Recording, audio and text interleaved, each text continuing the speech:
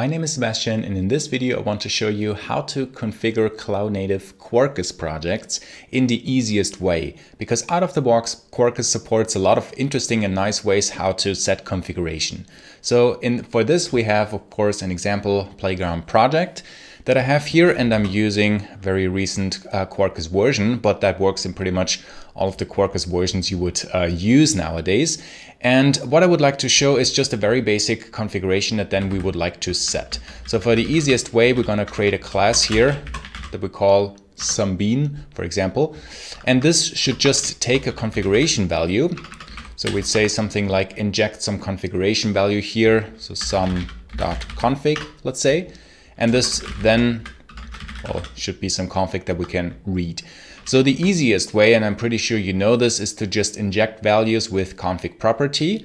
In Quarkus, it also works to then leave the @inject out. So this is just with the qualifier that works perfectly well. And now just for the sake of the example, we're gonna use some post-construct method to just print out this value just for you to know, okay, I could access this in the code here.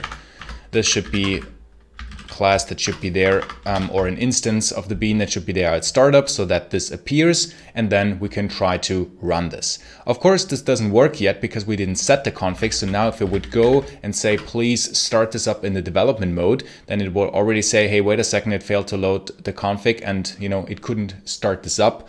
Of course, this wasn't set. So the easiest way to get started, of course, is to use your application properties file. So that resides under source main resources. That's very easy in Quarkus. And the easiest way to do this is to just use the same naming that we have for our config properties. Some of them are shipped with Quarkus. We see this in a second. But to just define this, some config, and then have some value 1, 2, 3. So of course this, if we already go there, restart the application, then it already works and you see, okay, now this is printed, okay, easy. So this worked here. Of course, it also works if we run this application, in the actual Java mode, in this production mode. So in the prod profile, I built my application and then run it with Quarkus run java-jar.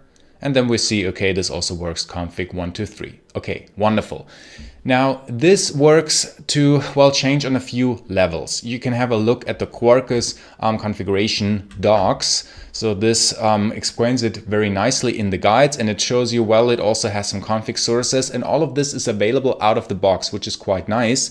So we see, okay, there is a certain hierarchy going on, which takes precedence over something else. And if you read through them, this really makes sense, from this cloud native standpoint, is to say, okay, you could put something into the file, but if you need to, you could override it using system properties, using environment variables, things like that. A few things I want to show you. So for example, if we say this is now baked into this application, why? Because the application contains our properties file. So that's, well, it will be started like this, but of course we could override it.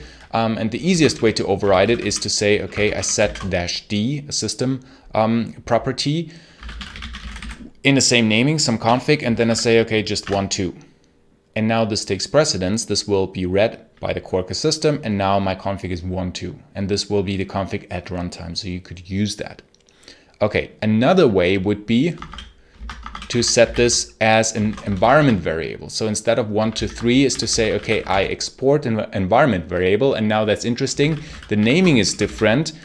That's why, that's because most of the environment variables, well, namings in the systems, on the Unix system or a Windows-based system, are just uppercase with underscores. So the naming, and that works out of the box, is just, well, make everything uppercase and replace the dots with an underscore, or basically the special characters with an underscore, where then we say, okay, 2, 3, 4, I set this. Now my environment variable in my system is set to that. And then I start the application as before. And now this will be read from this as well, which will be very interesting for some cloud native runtimes in a second. But that is another way, and a just very easy way to provide this out of the box. If you read into the guides, you will see that there are some other ways available in some other files, but this is just the most, well, basic and straightforward way to do that. Now, if we had, this is just an example, if we had some persistence going on here, Now you see they are not being used because I don't have even that Quarkus dependency, but doesn't matter. Just for the example, if for example I say I want to have some database and locally or in my development mode I have certain, well, local host databases being set up, and of course in production I want to override them, and I also want to change username password, what I can do then, this is just here for the example, I place it here, I could either then say, well, I would like to at runtime set the system property something to this, you know, username, prod user, whatever. And then I override all of these values, username, password, JDBC URL, probably, or quite typically. Or in the same way, if you say I would like to have an environment variable, then first of all, make all of this uppercase and replace the dots with underscores. And this works out of the box. So then you just have to provide this environment variable, set this, and it will already take this with a higher prio. So then you override the value here. There's no other configuration needed. This works quite nicely in Quarkus. I will show this in a second as well, but basically the mechanism is the same, whether we're talking about Quarkus configuration values or the ones you define for yourself. So this works here. So I could override this. We have seen that. And now what about some cloud native runtimes? So for example, if I have a Dockerized setup or a containerized setup here using a Docker file, and I, well, would like to run my application like this. So let's try that. I would like to, well, just to be safe, rebuild the application and then build some Docker image real quick to say, okay, let's build this. From that, I just include the jar file, including my application properties, of course. And now I would like to Docker run my temp image. And what does it say? Well, config 123. Although my environment variable is still set, so that is still set to a different value. But well, now we're running in the container here. So now what you can do, and that's quite interesting, you could, of course, in the container also override these values individually. There are different ways to do that, and it depends what you need for which value. So for example, I could say, well, an easiest, and that's why I show in this what I show in this video, it's just the easiest ways. There are 1,000 ways to do this, but well, the just most pragmatic way is to set an environment variable either in your Docker file. This sometimes makes sense if you're building an image, a Docker image, where you say, okay, the image should always run with a certain configuration, and then I just have to start it up. So then it's the easiest, if that were the case, to put an env directive here in your Docker file and say, okay, the sum config should be set to whatever, 345. And then we could set this here and saying, okay, I'm going to rebuild my application here. Then we're going to set the config to that. And then if I run this image, then it will read the new configuration. So then I don't have to specify anything. Then it's basically baked into the image. And if we had a look with docker run temp override the command, we see, okay, there is my environment variable being set here. So then it's baked into the image. If you don't want that, maybe because of security reasons for username password or something that needs to be defined dynamically, well, let's undo this. Let's just override the image again. So then it's gone.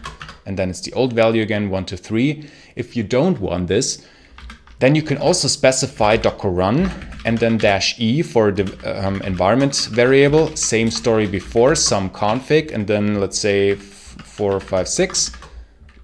Oops. Some config 456. And then we say, okay, please run that. And this is then being overwritten. So again, you don't have to specify anything else, just at runtime you can override this environment variable, and then this will be taken. Why? Well, because from a Quarkus perspective, it uses the same mechanism. And then it just depends what you would need to do. So this makes a lot of sense for single configuration values, or not too many. Maybe you have 3, 4, 5, 6, something like that. It's still manageable. If it's more than that, you probably would like to mount a config file. And if you have a look at the guides, this also works. There's some default paths that you can just override, or you could even provide and change these paths. But just to keep it simple, just put in a properties file, and you can override these things. Okay, so that works. And what if we would like to have a setup such as, well, some Kubernetes setup, how to run this there? Well, you probably already guessed it. If you're a Kubernetes expert, if we had some YAML for example, some deployment that I just call hello world here real quick. If we say this would be our image, so to say, then quite typically we say in the container, in the actual running container that then will be on a Kubernetes cluster, we specify an env, an environment variable. This is very similar to what we have with docker run-e, and say, well, the symconfig can then be set either to a value, or we take a value from a config map or from some other configuration source. Of course, it depends what you would like to have here. So let's say this should be something like this, whatever. So that also works, and this is just the easiest way. Of course, this also works to do it with some, well, Quarkus, what we had, data source, username, things like that. So we can just specify them. And the nice story is we don't need to, well, use or override anything else in the configuration system. This works quite nicely and out of the box. So that's the cool story. We don't need to, well, do anything. And well, that's not just a coincidence. Of course, this has been built with cloud native runtimes in mind, and the whole story of how to run this just effectively or in a very pragmatic way. So these were some examples how to do this in cloud native Quarkus projects. Again, I would really encourage you to keep it simple, to start out with what's out there. If you need more values, then you can mount in some properties files or environment variable files. And then I think this makes sense. If you like the topic of effective Quarkus development, I have a video course on that, link down below. And we also, if you watched this before April 2023, we have a workshop that you can join us for. I would really appreciate that. Or these workshops are being held once in a while, so you can just check out if there's something available. And as always, thanks a lot for watching. Bye.